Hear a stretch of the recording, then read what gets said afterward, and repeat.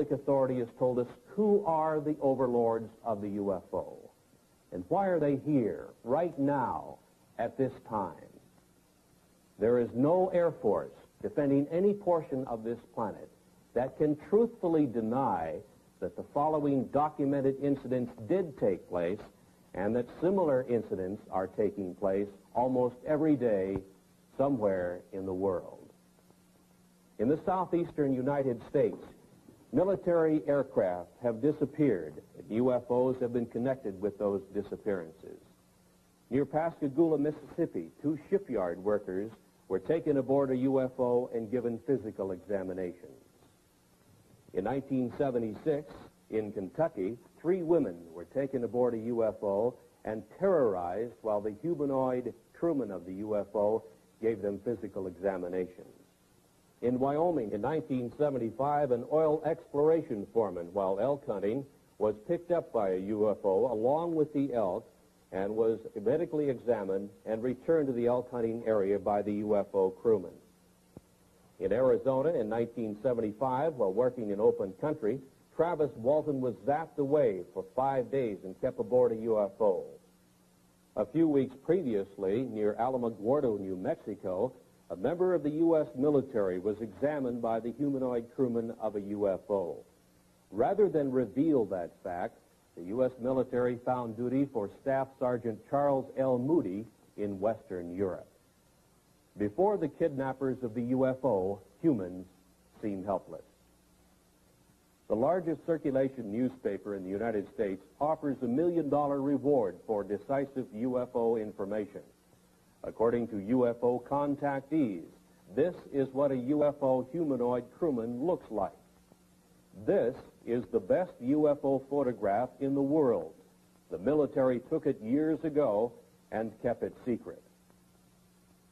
NASA reveals its UFO policy. NASA astronauts have seen UFOs. You learn for the first time what the Air Force Academy teaches its cadet officers about the reality of the UFO. You'll learn UFO fact, not science fiction. In a surprise ending, you'll see the answers to this incredible worldwide UFO mystery. The origin of the alien intelligences who are the overlords of the UFO.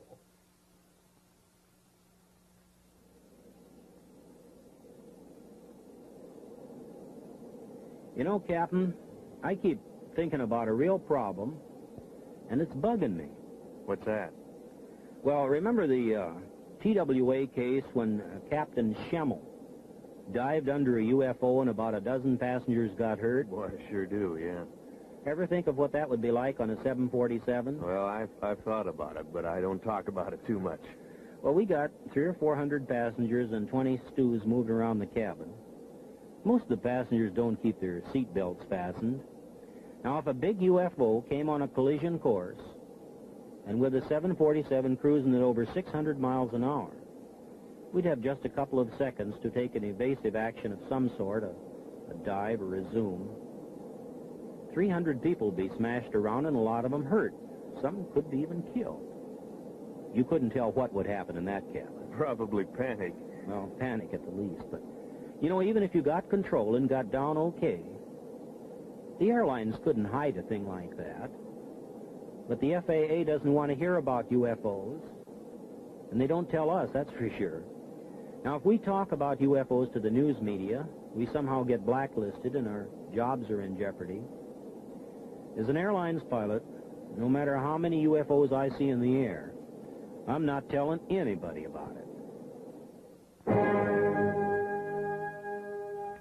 In the last half of this century, there has been one mind-boggling giant of a mystery, which has overridden the knowledge gathered by mankind through the ages.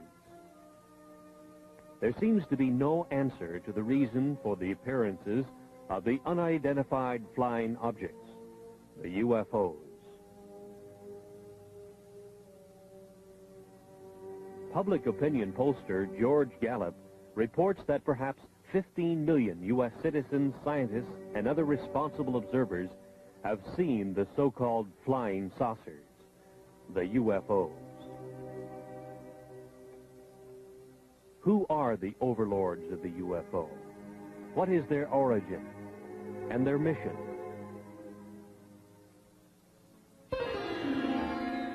On July 31st, 1952, in the Italian Alps north of Milan, engineer Gianpietro Mongusi took these pictures of the landing of a UFO on the rough ice of the Churchill Glacier.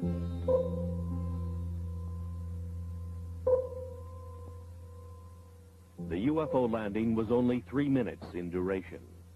A humanoid in some kind of spacesuit with equipment on his back emerged from the UFO, walked partway around it, and then re-entered, and Mongusi had the pictures to prove it.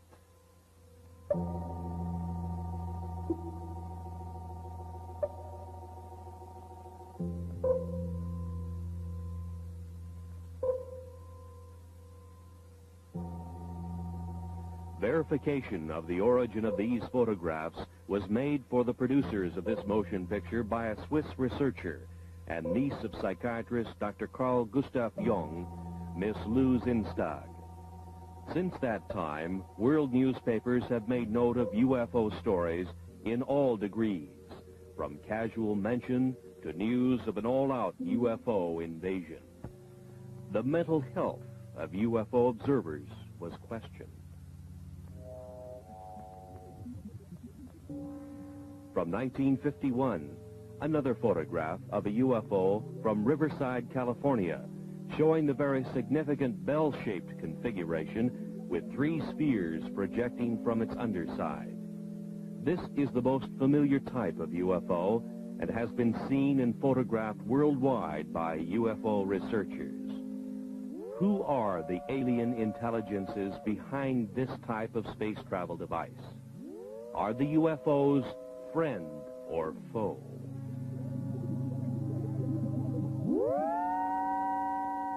In 1973, another significant UFO picture shows not only the anti-gravity device operational, but also with it is a smaller degravitated sphere under the control of the alien intelligences of the UFO. Who are the overlords of the UFO?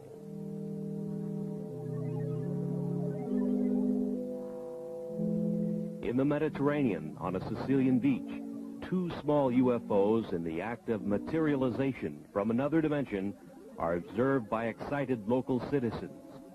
Materialization, a concept far beyond the understanding of modern science, but used by the alien intelligences of the UFO.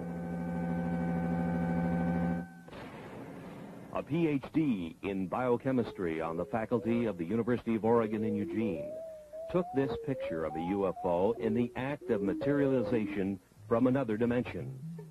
3 times during the shutter snap interval, the UFO appeared and disappeared, and here is the evidence. The scientist, fearful of the scorn of his fellows, kept his name secret. He had no desire to investigate one of the most incredible events of the science of the coming 21st century, to which he had been witness and to which he had photographic evidence.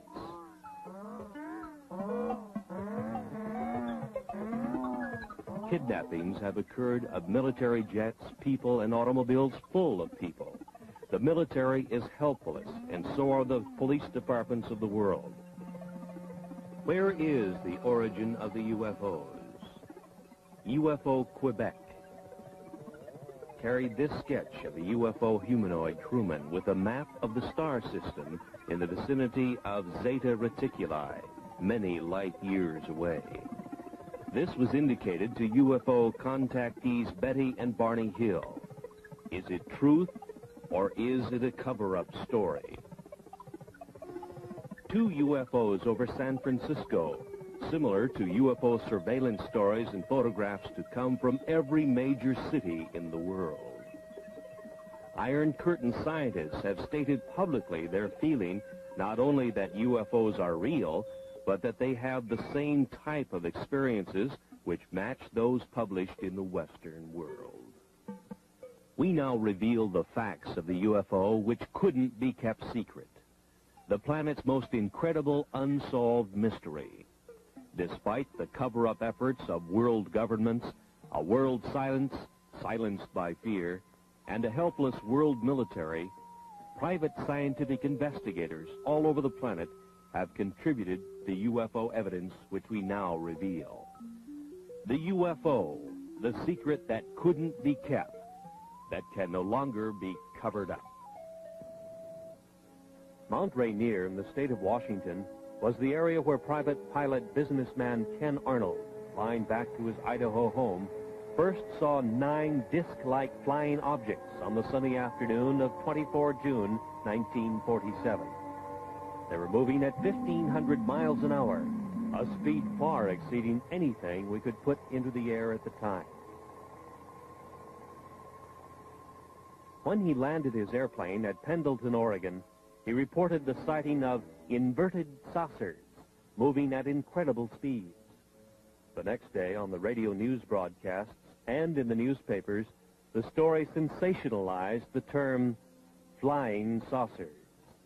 The previous summer of 1946, a member of the U.S. military encountered a giant UFO in a near-miss aerial situation, and the Air Force kept the threat to air safety secret.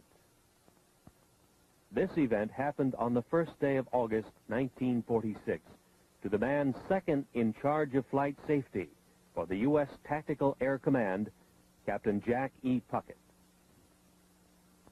Captain Puckett's UFO encounter occurred about 30 miles from MacDill Air Force Base near Tampa, Florida, where his twin-engine C-47 airplane nearly collided with an airborne object about twice the size of a B-29 bomber, or about 300 feet long. His report further described the UFO as being cigar-shaped or cylindrical, and with what appeared to be glowing portholes. Governmental agencies have not responded to anxious questions from UFO observers. The Federal Aviation Administration has no UFO policy or opinion. The U.S. Air Force says it has aborted its UFO study program. No answer has been publicly given. UFOs still continue to be sighted worldwide.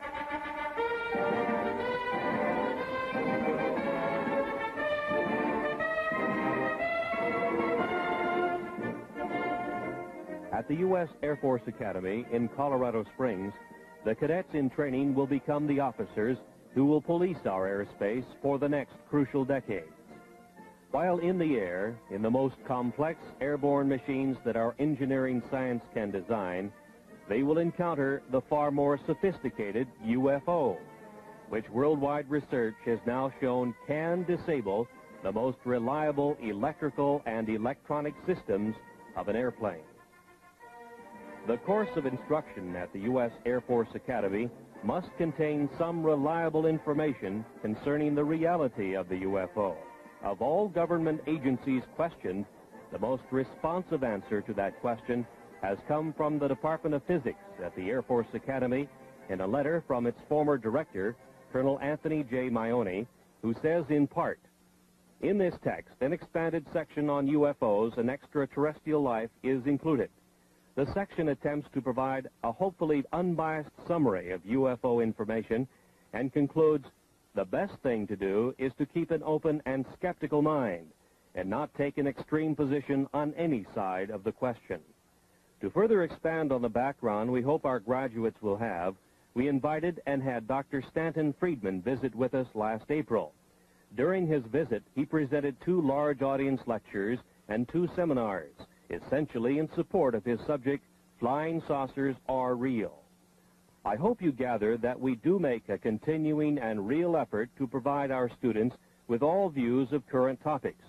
They are expected to come to their own mature conclusions based upon the broadest foundation of knowledge and information that we can provide. Yours truly, Anthony J. Maione, Colonel, United States Air Force, Professor and Head of the Department of Physics. He tells of the text, Introductory Space Science, and reveals exactly what the cadets at the Academy are being taught about UFOs today.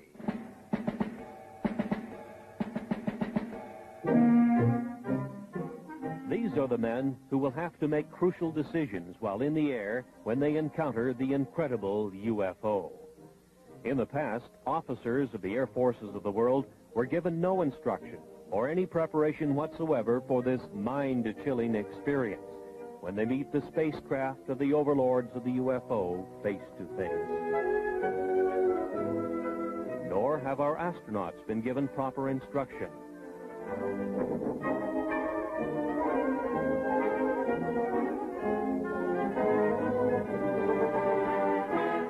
From Introductory Space Science, Volume 2, page 466. We should not deny the possibility of alien control of UFOs on the basis of preconceived notions not established as related to the UFO. Our physics may not apply. From available information, the UFO phenomenon appears to have been global in nature for almost 50,000 years. Known witnesses have been reliable people. This leaves us with the possibility of alien-controlled UFOs by visitors to this planet from this solar system or other solar systems.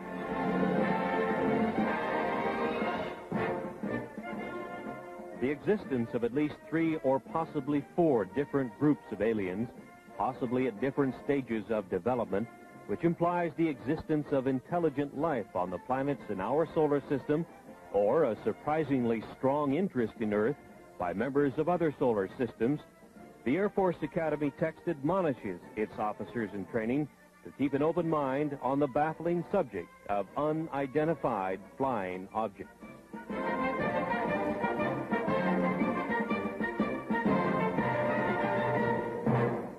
Maybe it's the honeymoon capital, this corner of the galaxy. Maybe the lecturers selected by the U.S. Air Force Academy to establish for their officers in training that flying saucers are real was Stenton Friedman. He had been appearing on the lecture circuit in various U.S. colleges as a UFO analyst with a high level of scientific training. Friedman's academic background includes a bachelor's and master's degree in nuclear physics from the University of Chicago. His employment background included much high-level work in space science in the area of fusion rocket research and nuclear-powered aircraft. He was 14 years with such aerospace contractors as TRW Systems, Westinghouse, and General Electric. He says UFOs are the most challenging scientific problem of this or any other age. He made the following statements in public in Seattle, Washington, the home of one of the world's largest aerospace manufacturers, Boeing. The government has never really said what it's been credited as saying, that there are no flying saucers. They really word their press releases very carefully. The press takes it that last step. I think every government in the world has 3 major problems along these lines with regard to UFOs. One, they'd like themselves to figure out how it works, because it makes a great weapons delivery system. It makes anything worth flying look pretty naive by comparison. 2, you'd want to make sure that the other guy doesn't figure out how to duplicate their behavior, because then you have a defense problem. If he's got something that flies like these things, we got a problem because we can't handle it. And 3, perhaps most important, a kind of philosophical political problem. As soon as it becomes obvious to the people on the planet and widely accepted that flying saucers are real and from off the Earth, there's going to be a push for a view of man as Earthlings, the people on this planet. Instead of I'm an American or Russian or Chinese, I'm an Earthling. There is no government that wants its citizens to owe their primary allegiance to the planet as opposed to the country. Nobody wants to give up their power. And you know, all these jokes about take me to your leader, that's wishful thinking. What's funny about those is that there is no leader to be taken to. There's nobody who speaks for planet Earth. So there are enormous political problems with anybody saying, yes, there's somebody out there and he's coming here and he doesn't want to talk to me as a representative of the planet. How do we choose who speaks for the planet? I don't know.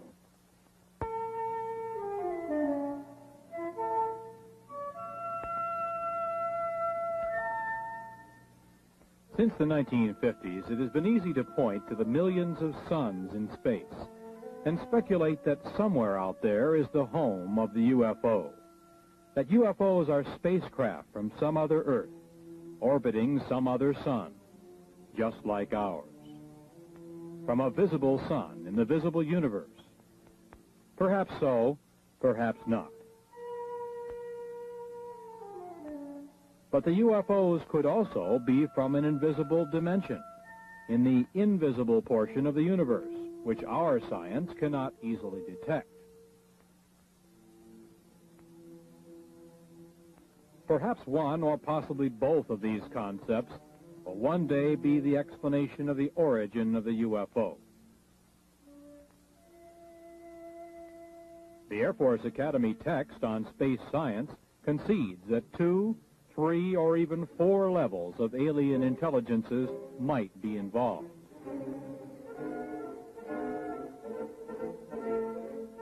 NASA at the Johnson Space Flight Center near Houston, Texas, only concerns itself with the visible universe, with aerospace contracts administering the manufacturing of visible metal vehicles, making visibly televised trips in the Earth-Moon area, and with probes within the solar system by unmanned devices.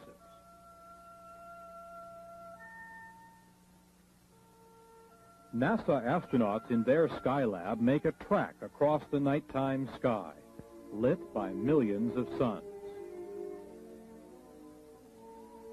The activities of the astronauts are minutely planned and carried out, but the framework is that of Earth science as we understand and engineer its applications. There seems little room for productive scientific speculation, perhaps because of the $38 billion NASA space budget, which is highly criticized in many quarters.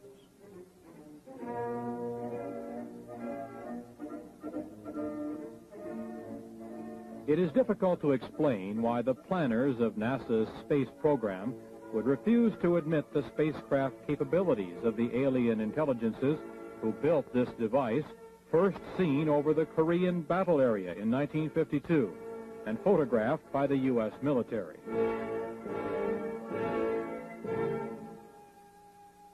This picture was available to NASA. Obviously, it is not a picture of anything manufactured by humans on this Earth.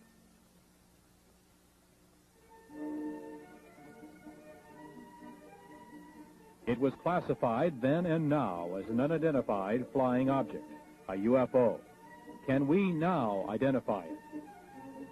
Is this actual photographic evidence that proves that alien intelligences use a spacecraft like this to travel from their dimension to our reality? Is a Watergate-type scientific cover-up involved?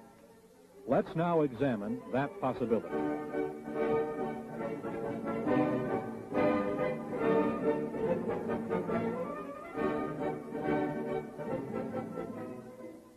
NASA first had warnings of UFOs from the pilots of its own X-15 project. The X-15 is a rocket-powered airplane which is launched high over the desert test area in California.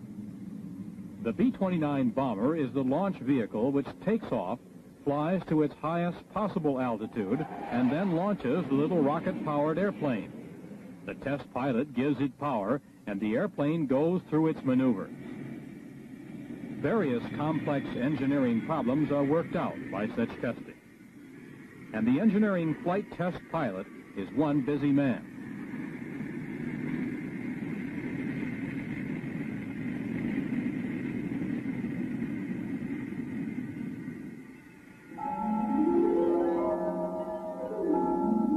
But on May 30th, 1962, test pilot Joe Walton photographed 5 disc-like objects from the X-15 rocket test airplane. The UFOs were very similar to the disc-like objects seen over Mount Rainier 15 years earlier by Ken Arnold. NASA made no public mention of what the discs were, their origin, or any scientific speculation whatsoever about this observance of their X-15 project by intelligences of the UFO. On July 17th of that same year, this time at an altitude of about 58 miles, test pilot Bob White noted that he had UFO company and photographed unexplained objects even closer to his X-15. Across the nation, news headlines state that 26 astronauts have seen and photographed UFOs. The public is puzzled by NASA's silence on the subject. The The producers of this motion picture were answered on 2 occasions by high public affairs administrators of NASA, who stated, "It's not in our charter to investigate the UFO.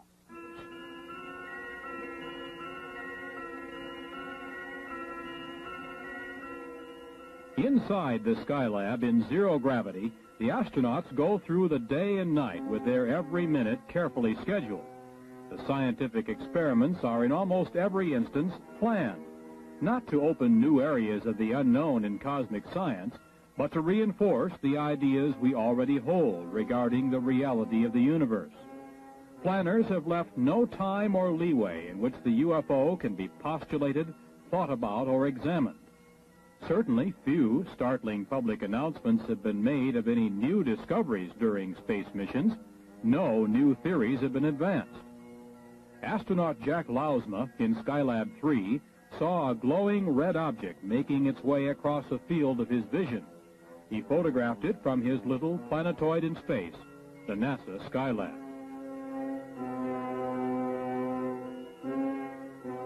It could have been explained as a meteor glowing red in space, except that there is no atmosphere in space whose friction could heat a meteor to a red glow. Was it a UFO observing Skylab? NASA remains silent.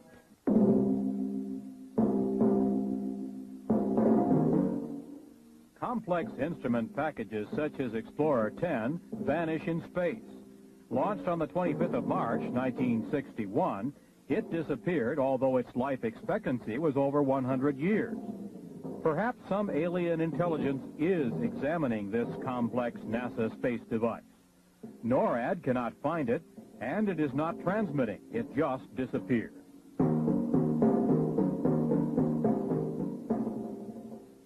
What is the photographic evidence that UFOs are watching our every space move? Why is it so hard for the project managers of NASA to accept the reality of the UFO? Is there a high-level scientific cover-up? And if so, why? Governments are charged with upholding the laws, and no law on Earth is more basic than the law of gravity. No wonder the obvious anti-gravity capability of the UFO makes governments uncomfortable. Bravely, some astronauts have stated that they believe in the reality of the UFO and the capability of the UFO to defy gravity, while our giant rockets consume enormous amounts of fuel, putting a simple space capsule or Skylab in orbit. In the dark blue of space, in silence orbiting the Earth, the Skylab is the planetoid home of its crew. The crew is like the NASA test pilots in the X-15, busily occupied and concerned with the scientific work outlined for them by their NASA masters. Life support in Earth orbit is a scientific victory in itself and a major achievement for Earthlings. But outside alien intelligences are again observing the progress of man from Earth. 2 UFOs are photographed by an astronaut during a spacewalk. The hatch is open. The astronaut is working his problem. Again, 2 UFOs flit by. Just moving lights, something that could be easily ignored unless we obtained other pictures and other explanations. Actual pictures which could identify the UFO as a solid object with a mission and under intelligent control. One of the most remarkable instances of UFO photography took place in 1968, here above the Boeing Space Laboratory, south of Renton, Washington. Several photographs were taken of a UFO by then 14-year-old Scott Silty. It showed its anti-gravity capabilities as it hovered over the center in 2 locations. His efforts produced probably the only detailed shots of a UFO materializing to show configuration and portholes. His junior high school instructor, Jim Holm, was given the negatives to develop. Holm said he didn't know what to expect, but became a believer when he saw what the young Silty had apparently captured on film. When they came in that morning and they said, hey, we got the pictures we were talking about, naturally, you know, junior high students, you're a little bit reluctant to believe everything they say. But then, you know, as things proceeded, what happened was I developed the pictures, and we know the results now. What is your impression of what that object is? I'm always hesitant, but I would have to say that believing the students and the type of students they were, it almost definitely had to be some type of a flying object. Right out there. Right. And it's a little eerie. The thing that shook me up at first is I was reluctant to believe them. And when I printed or developed the film, I really couldn't see that much, but I was shocked. I have to admit, I was shocked when I put it in the enlarger, and through the enlarger I could see a great deal more of what the object looked like. Like the portholes. Right. That was, I would say, the portholes was the most shocking part, because then it looked different than just a glow in the sky in a certain form, like you always hear the thing, you know, swamp gas and that sort of thing. But no swamp gas is going to have portholes or a configuration geometric the way that was. One man who has spent the last 25 years researching and keeping track of UFO sightings in the United States is Seattle fireman Robert Gribble. He has spent his spare time gathering all data possible that will help him keep track of when and where they take place. The pins on this map indicate sightings in the U.S. for just 1 year. Over the past quarter century, he has come to some conclusions based on the number of sightings he has recorded. We have received and recorded some 30,000 sightings since 1955. Have you noticed any particular patterns that develop in pinpointing the UFO sightings on these maps? No, we have found no marked pattern, although we do believe that they are following two procedures. One, a surveillance of the land areas, a very close surveillance, and a close surveillance of the people, and it seems to fluctuate from one to the other. Now, through all these years of research, you must have drawn some conclusions about what they are, what the UFOs are.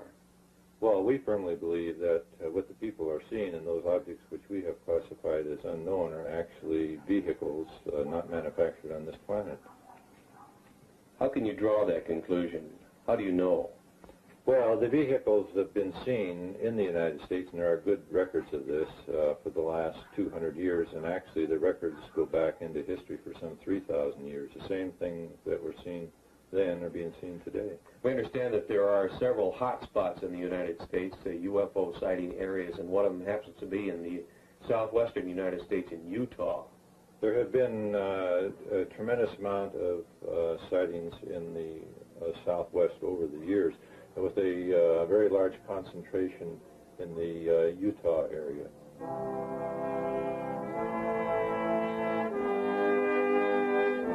The Canadian UFO Report was one of the initial UFO publications to headline the story of the possibility that much of the early Mormon history tells of a contact with an alien intelligence, the angel Moroni.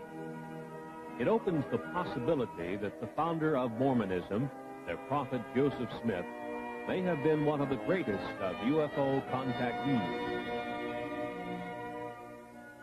Dr. Frank D. Salisbury, on the faculty of the State University of Utah in Logan, and himself a Mormon, does not doubt that possibility.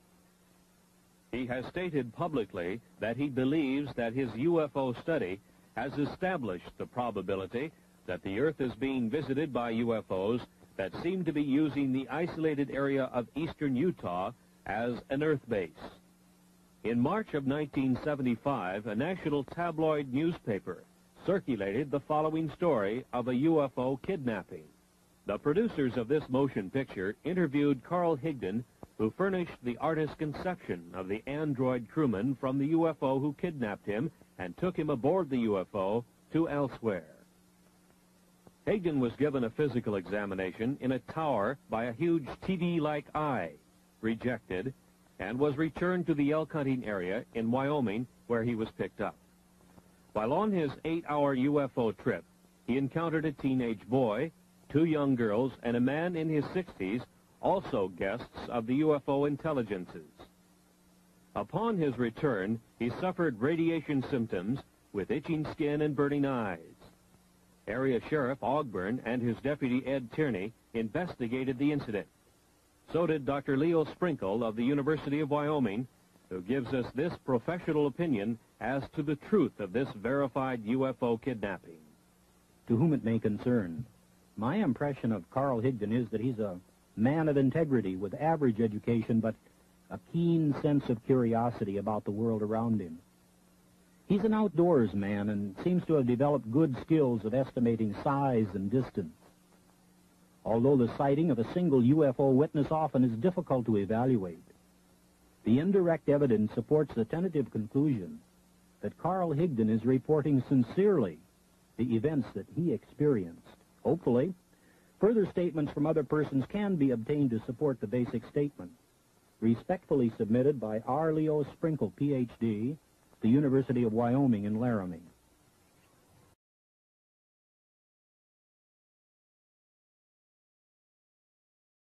Reached a high level in the November, December, and January period of 1975 and 76, with police departments reporting large cigar-shaped UFOs and other UFO types of spacecraft hovering for days at a time over cities in this area.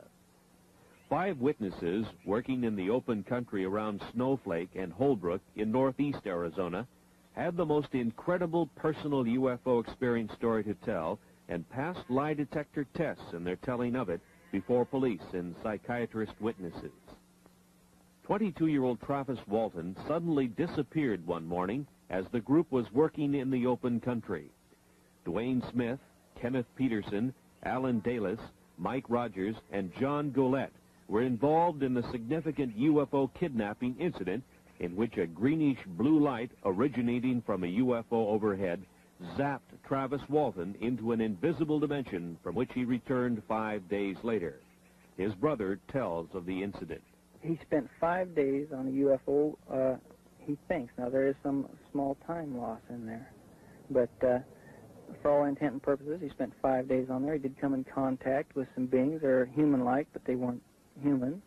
And he had quite an experience. He said he doesn't remember anything about a blue light in the first encounter last Wednesday. The blue light that they saw, he said, at that instant, he felt like he got hit in the forehead with a baseball bat, and it knocked him out. And he woke up. He was aboard one of the craft. And they never spoke to him. They led him around by the hand. They wouldn't talk to him. They showed him this and that. And when they let him off, he woke up. Did he say they were friendly creatures? Smiled all the time, friendly, never harmed him. They were just as nice as they could be. But there was a total lack of communication, either verbal or mental. And he said that's what made him so upset, that he couldn't speak with them. That's what he was very, very disgusted about that, nervous and just plain disgust, the chance of a lifetime, and they wouldn't cooperate. Obviously, Dwayne, you know your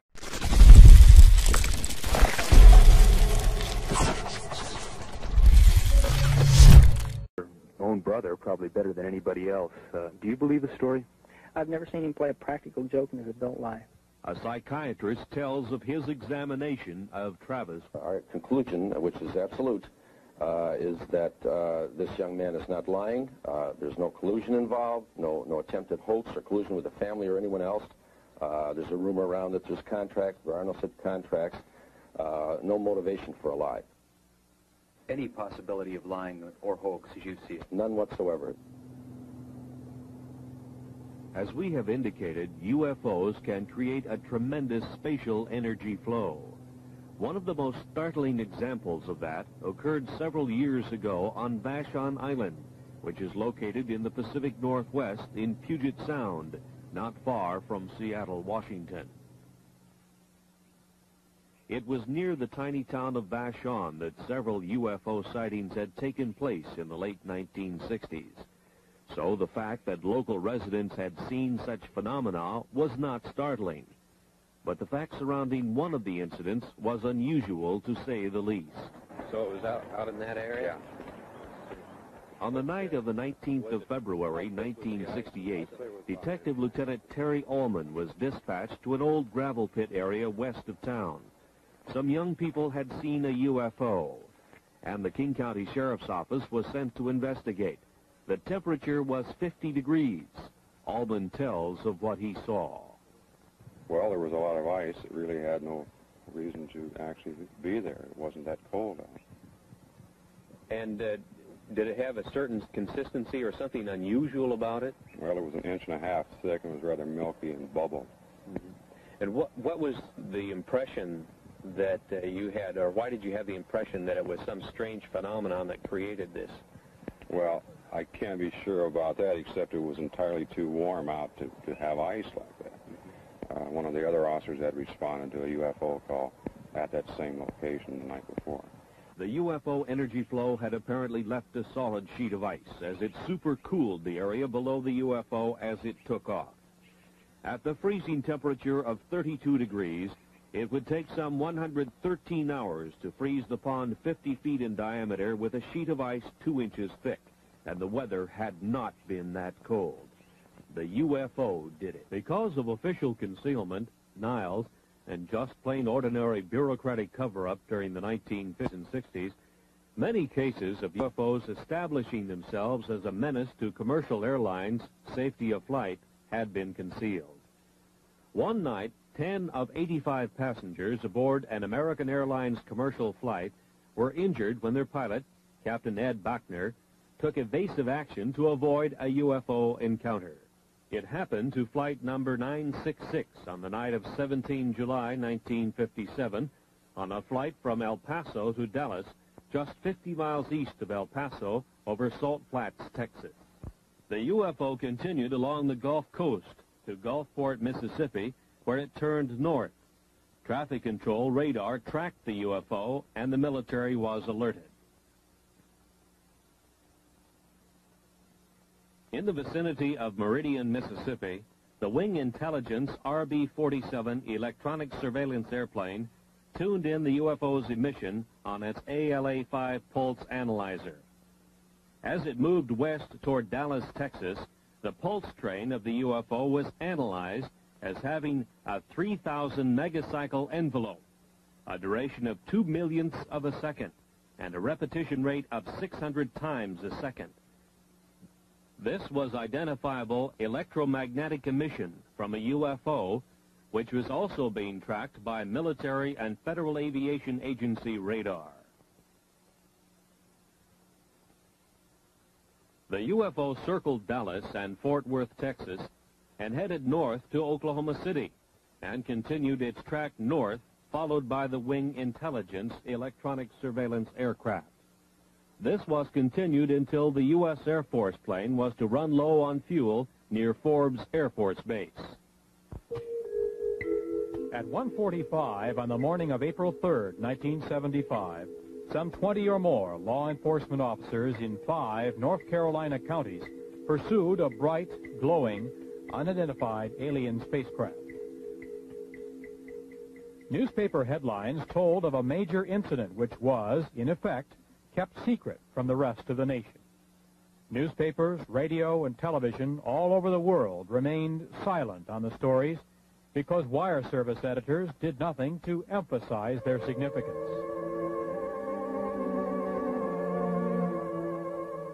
From police descriptions, the artist has been able to draw the lighted V-shaped UFO which appeared.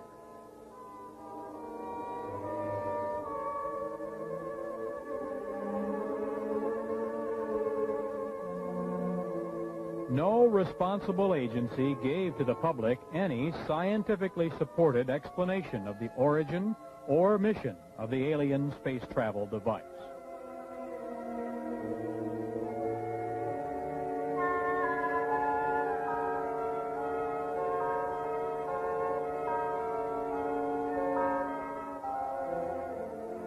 The story was much the same 2.5 years earlier in Pascagoula, Mississippi.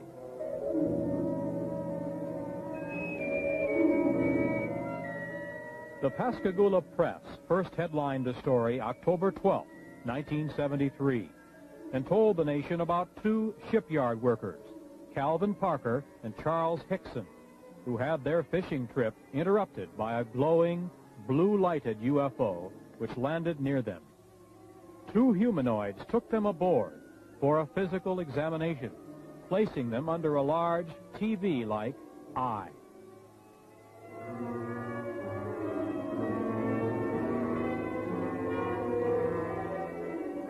Scientists were quoted as saying that the UFO report was true. NASA was supposed to probe, but didn't. Federal agencies were asked to investigate, but didn't.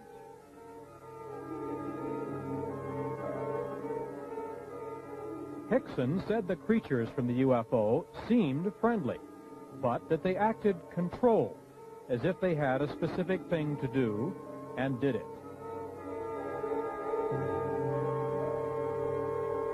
They were about 5 feet high, pale and ghost-like, with crab-like hands and rounded feet.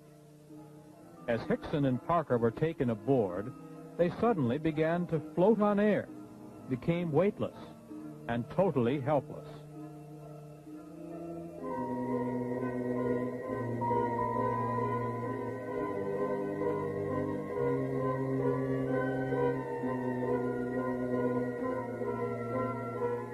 In the Gulf South, from Louisiana to Florida, hundreds of reports to police and sightings by police officers told of UFO activity that same night.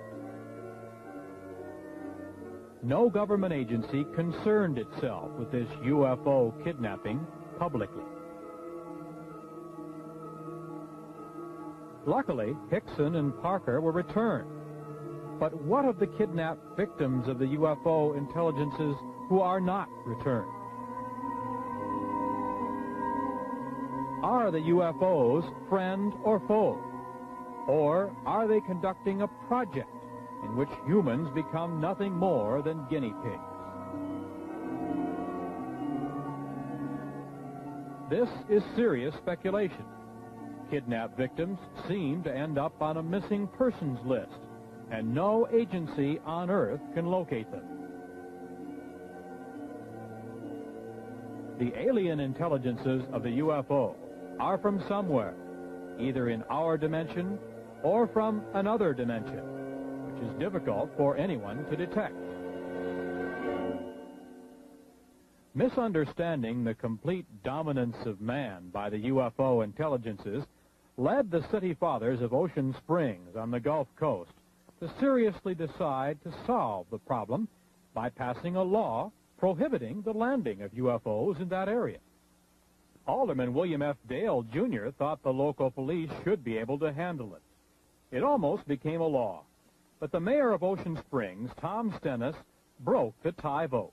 He said, "Let's make them welcome." As yet, no world governmental agency has demonstrated the power either to make UFOs welcome or to combat their landings and possible kidnapping. It's obvious that humans are helpless.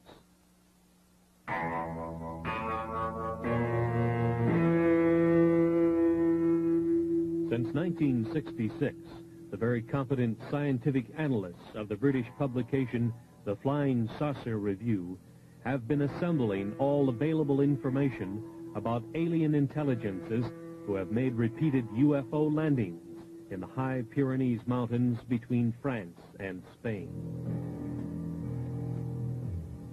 So have the defense authorities of both nations. The UMO intelligences claim they come from what we know as Star System Wolf 424, some 14.6 light years from Earth, 90 trillion miles. Near their home planet, their UFO space travel device enters a black hole in space. A giant energy whirlpool vortex which hurls their spacecraft into another dimension in which time hardly exists. From this, they emerge into our dimension, into our solar system, and proceed to their expeditionary target, Earth.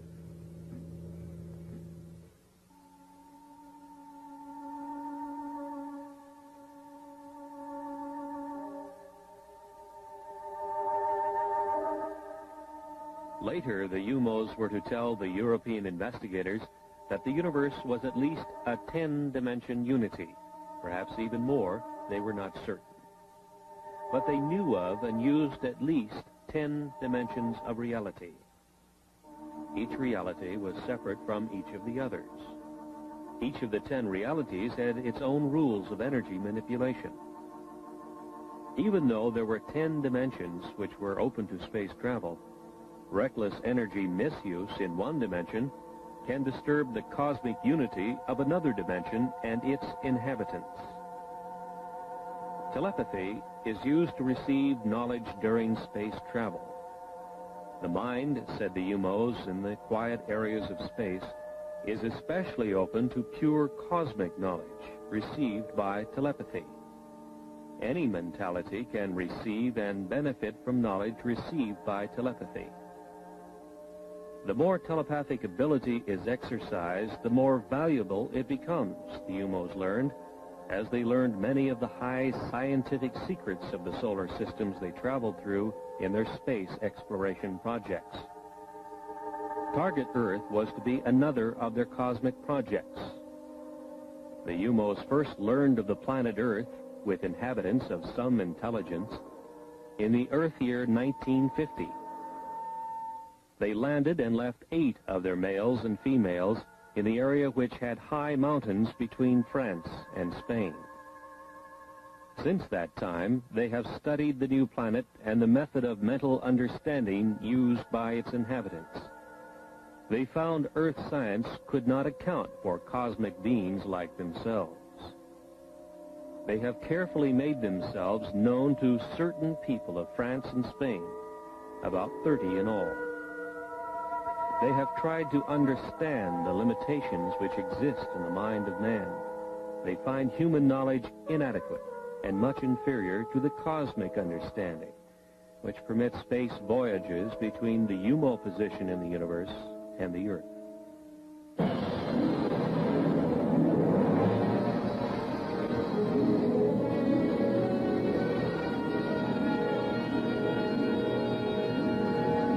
At 800,000 miles, Jupiter looks to the Earth-developed eye like this. To the UMO, perhaps different. Jupiter's moon, Ganymede, is some 8,000 miles away and moves in its orbit. Its diameter, 3,000 miles. The UMO intelligences took a heat measurement of the Jupiter hotspot. They compared the measurements to that of the surface of their sun and found it about the same. The other Jupiter moons were identified: Europa, Amalthea, Callisto, as they were named by Earth astronomers.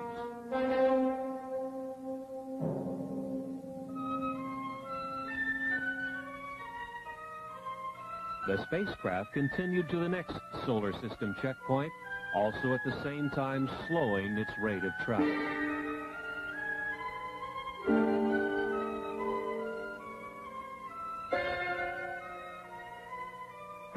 Saturn was identified with its strange moon, Titan.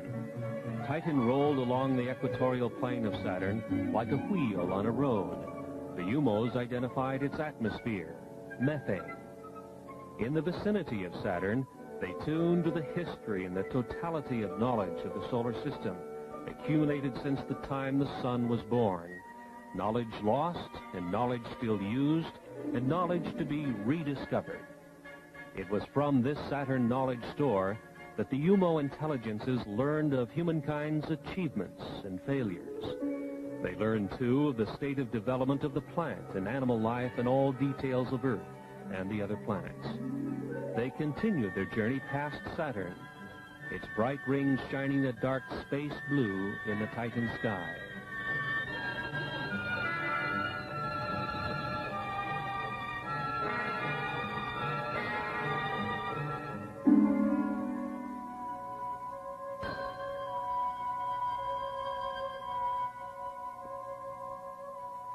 The cosmic voyage continued to Mars. A close look at Mars revealed snow at the base of its mountains of Mitchell. On Mars, with its thin atmosphere and low water vapor content, the snow behaves differently than on mountain peaks on Earth.